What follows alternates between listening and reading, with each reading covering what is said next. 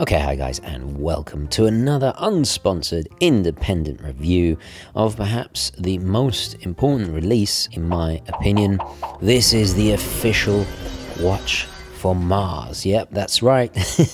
While the world goes absolutely gaga for another millionth limited edition Speedy, or a Rolex with slightly different color bezel or whatever, here we have something for the real watch enthusiasts. Now, don't forget to like this video, very, very important. Naturally, I will do my wristwatch check, there we go. And as we're discussing space watches, yes, boom bow, look at that. My Breitling Cosmonaut Navi timer there. So, as always, let's start out with a little bit of history.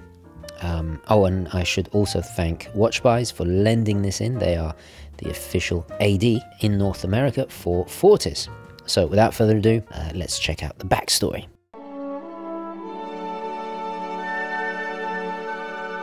Now, as I said many times, Fortis is one of the most underrated and important Swiss watch brands of all time. Founded in 1912, they first made history producing the world's first automatic wristwatch in collaboration with British horologist John Harwood. They were also an early innovator in some of the first waterproof watches with the aptly named Fortissimo. However, the brand is mostly famous for its highly acclaimed aviation and space-going Fliegers. Since the 1960s, Fortis has supplied and specially engineered watches for astronauts. First with the Spacematic, used by NASA during testing by 7 members of a US space mission, it was constructed to hold up in extreme conditions and temperature changes. Since 1994, Fortis has been the exclusive supplier of manned space missions authorized by the Russian Federal Space Agency. The official cosmonaut chronograph has become perhaps the brand's most iconic watch and is now synonymous with the brand. After I personally visited the factory in Gretchen, Switzerland, and seeing this Uber tool watches that actually went to space, shortly after I added my own early vintage limited edition to my collection. Fortis introduced strict endurance tests developed specifically to enable their watches to withstand conditions inside and outside the protection of the space station. They even created the first vibrating alarm in an automatic chronograph, designed specially for astronauts to wear during an EVA or extravehicular activity. When an astronaut or cosmonaut is outside the spacecraft beyond the Earth's atmosphere, there is no sound, so a vibrating alarm is highly practical. Meanwhile, back on Earth, Fortis were earning a reputation for excellence, and during the 90s and early 2000s, they became the supplier of unique Flieger watches for over a dozen elite military squadrons worldwide, and accumulated just as many design awards in the process.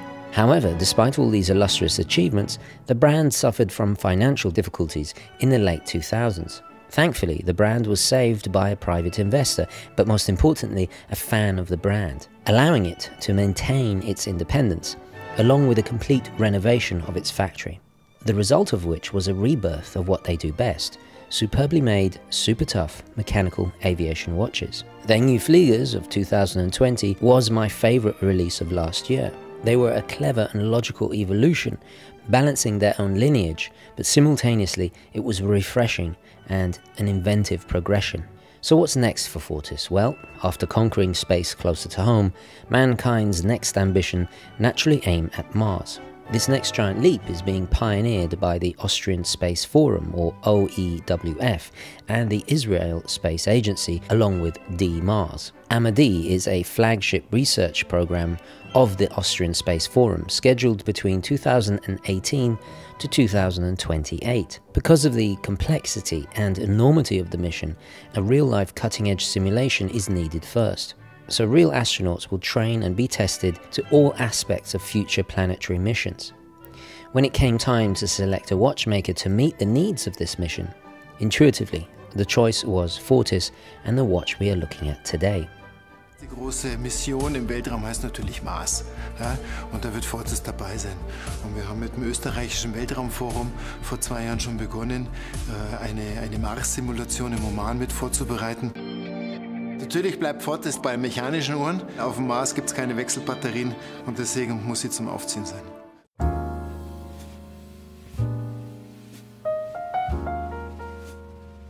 So as always, let's start with dimensions. We have a diameter of 44.3, And please note that the bezel does overhang, so it's a slightly bit smaller. The height is 14.8 millimeters, and we have a lug-to-lug of 52.3 and a 20 millimeter lug width. In terms of weight, we're looking at about 144 grams, and that is pretty light. And the reason is because, if you haven't guessed already, it is made out of entirely titanium.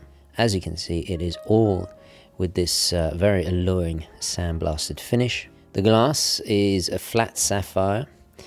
You have anti-reflective coating AR027 on both sides, and if I angle it, you'll just see that blue tint. We have the chronograph pushers stop-start at the top, a screw-down signed crown with the another crown embossed on it, the logo for Fortis, and the reset there at the 4 o'clock. The screw-down crown allows the water resistance to be a very impressive 200 meters.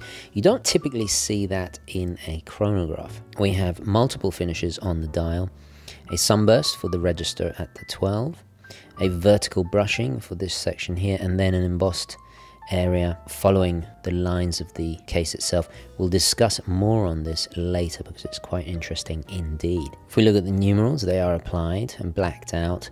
Then we have little indices. This is all entirely loomed, as is all three of the main hands there.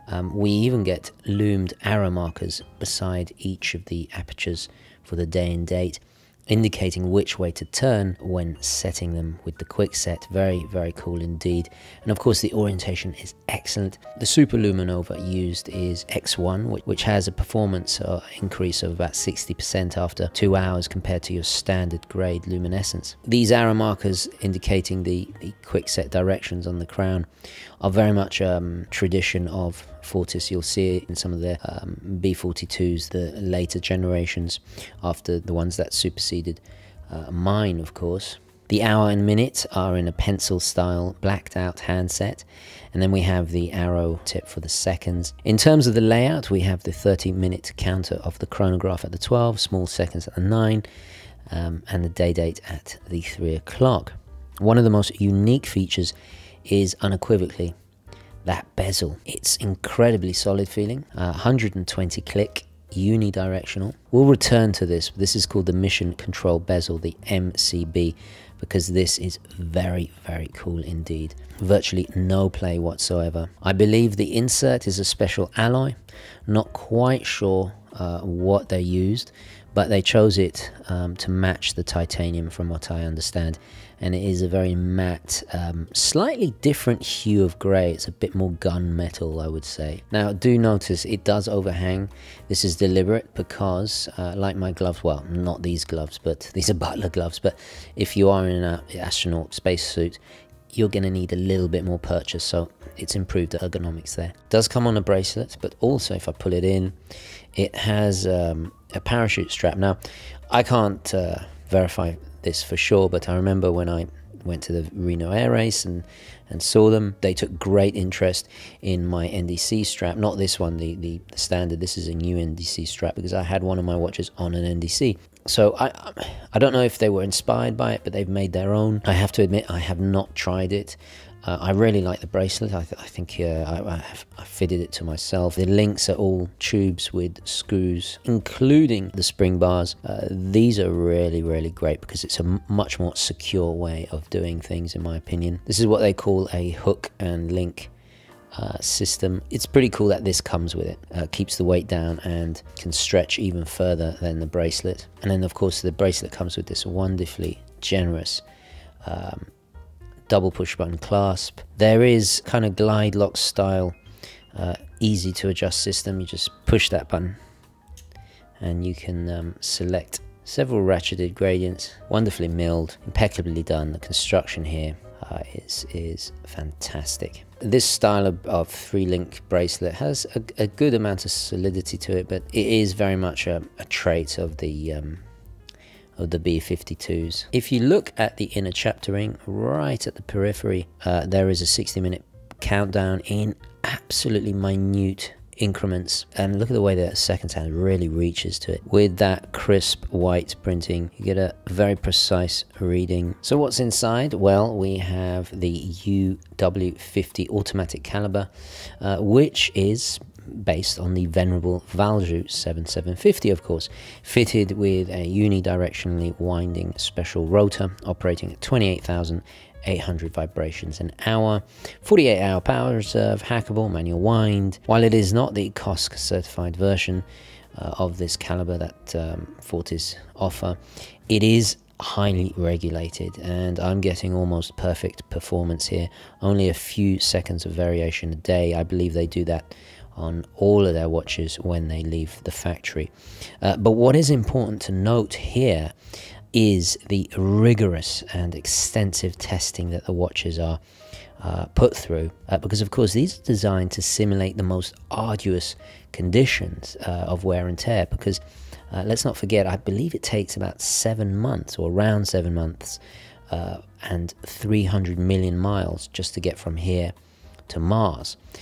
So of course they have to last, they've got to be robust. Also, it's worthy to point out that unlike the manual wind watches of the 60s that NASA used, automatics actually perform more efficiently in space. So that is why Fortis always prefer to go with automatics in their space watches.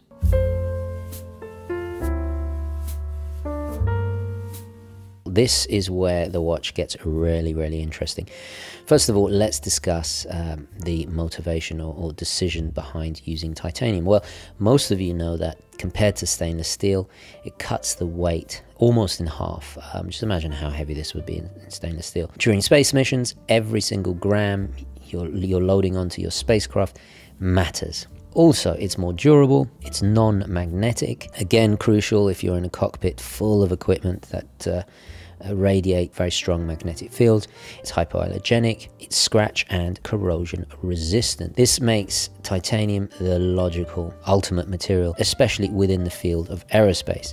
Anyone remember the Breitling Aerospace? The sandblasted finish is not just functional, but the designer, I believe, was very much inspired by the surface of Mars itself. And lastly, the more muted grey does give off quite a futuristic vibe. So let's talk about this bezel. Well, this is, well, I've certainly never seen this before, and you'll likely never see it again, because the MCB, or Mission Control Bezel, allows for astronauts to quickly turn the bezel and know exactly when further communications will be arriving from ground control, because it takes about 10 minutes to send or receive a message from Earth to Mars, because of the lag between these two planets. Hence the two arrow markers on the bezel and the luminous plots. Utterly ingenious, a simple but clever solution. Again, we have a more typical countdown aviation style bezel. This, along with the 30-minute register being exaggerated and extra large, is very deliberate, because apparently most of the practical experiments that they're going to be undertaking require timing within or around 30 minutes, and they've named it the Grand Counter for that reason. Obviously intended to be as legible as possible to the user. Again, we see the requirements of the mission guiding the design. If we start the chronograph, you'll notice that the seconds, well, the main chronograph seconds hand matches that of the 30-minute subdial, but it's also supposed to match the mission patch there, which is beautifully applied, very three-dimensional, and has quite a lot of hidden meaningful symbols. Definitely reminds me of something out of Star Trek. I could see it on a Starfleet uniform, absolutely no problem. These vivid blues that complement each other is a bit of a departure. Typically we see, well, mine is probably not a good example, but typically we see that neon orange.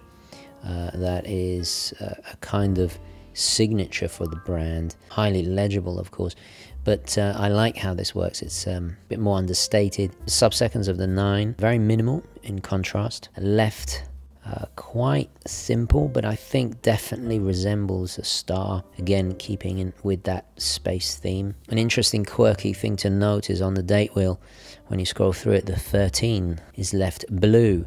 This is a little calling card of the brand.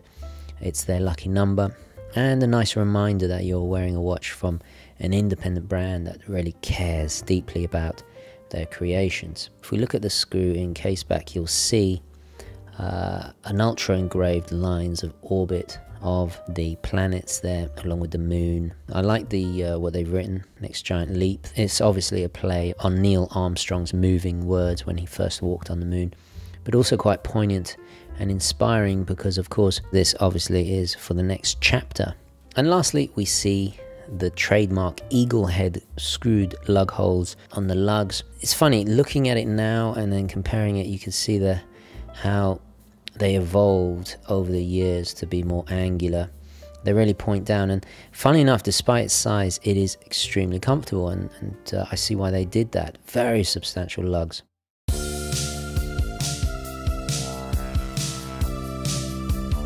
In terms of positives, well, the watch undeniably looks ultra utilitarian at first glance, but in actuality, it is a finely nuanced continuation of their B-42 space watch. The refinement we see is very fitting, its embellishment not in a shallow or obvious way, like simply making it flashy or with delusional aspirations of luxury. It's done in a subtle way with rich details that add character and charm, but most importantly, not diminishing its core reason for existing, which is function, obviously. Intentional or not, the watch very much reminds me of the brutalist architecture found in the Total Recall movie, the lovable original Verhoeven classic with good old Arnie, not the trashy remake, obviously. That aesthetic is always inherently modern and works well with the masculine, I'm here to kick ass and chew bubblegum kind of a look, and it's certainly all out of gum. Goes without saying that this is built like an absolute tank. The value of this watch, aside from its exceptional Swiss-made quality and faultless performance, comes from owning a more original choice from a brand with a truly prestigious legacy and heritage. I've called Fortis the most underrated watch brand of all time, and I still stand by that statement. For me, there is a strong sense of verisimilitude that comes with owning a Fortis, an infinitely less predictable choice. I have a great deal of respect for this brand, their achievements, and you definitely feel the momentum of history in the making here. The watch does an excellent job of that, reminding you in a fun way. If you were to see somebody wearing this watch, not only is it a great conversation starter, but there's no doubt that they appreciate good watches, solid design, history, and horology at a deeper level. So what are the negatives? Well, first of all, just like with my Fortis there, it's not the most versatile of watches. I mean, this is a tool there to do a job. You're not going to be, well, you're not going to be able to wear this with more formal attire. It'll be a bit like wearing flip-flops with a Savile Row suit. But that's why they have the more elegant classic chronographs too, that I have to add were also worn in space. You can see photos of astronauts wearing that on the NASA website even. Okay, my next big negative, you probably guessed it. Yep, that's right, the size. It's damn big, but you know what? It kind of gets a pass because it's supposed to be big. It's not big for the sake of it. Bigger watches are just more legible. I mean, look at the very first 55mm Fliegers, or the Navitimer, for example. Obviously, you are going to alienate the smaller wristed. Would I like a 38mm like my vintage Fortis there? Of course I would. But you know what? My bank account wouldn't. So there's always a silver lining, right? Having said that, it is remarkably comfortable. It's not that big from lug to lug, and also the weight being almost, I mean, if you were to take the bracelet off, it weighs the same as this. It's remarkably comfortable. However, I would love to see a tapering bracelet. I understand they wanted a larger clasp to house that lovely extension system, but I just think they could have cut down a little bit of the weight. And to me, and maybe it's just me, I don't know, what do you guys think? Tapering bracelets are always a little bit more, just a little bit more elegant. But then again, will it be less secure? I don't know. Another thing people are certainly going to complain about, well, it comes with almost every watch, and that is people love to complain about the money. I think people just have to suck it up and understand the amount of testing, the amount of QC, costs, labor into making a watch of this level. But at the same time, you cannot deny there is a lot of stiff competition from other watch brands out there. Another little critique, and it's something I appreciate about both my space-going watches there, is I would like to see a 24-hour indicator. You see the cosmonaut there, the hour hand rotates every 24 hours. Very unconventional, and it takes a bit of getting used to. Another solution is to have a subdial. Now this is useful in space watches in particular because of course in space there's no night or day, and you can become a bit disorientated. So having that reference is very, very useful. It's just a suggestion, but for me, my favorite space-going watches, as you can see, always had some kind of 24-hour feature like that.